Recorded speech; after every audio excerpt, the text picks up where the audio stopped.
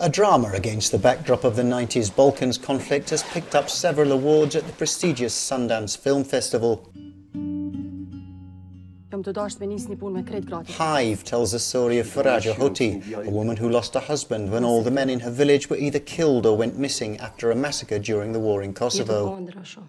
The movie was directed by Blurta Basholi.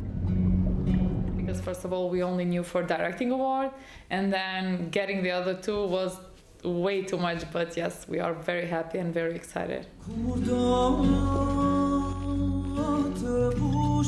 Based on a true story, Faraja builds up a small agricultural business, but faces the disapproval of a patriarchal society who would prefer she stay at home out of respect for her in-laws. Some dislike what she does so much, they call her a whore in public.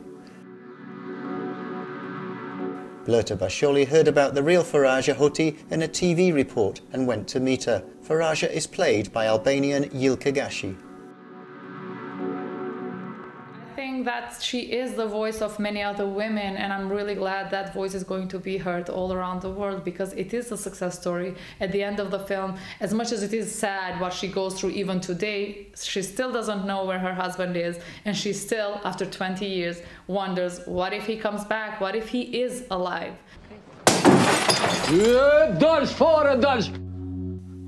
The film marks the feature directorial debut for Blurta Basholi, who also wrote the script.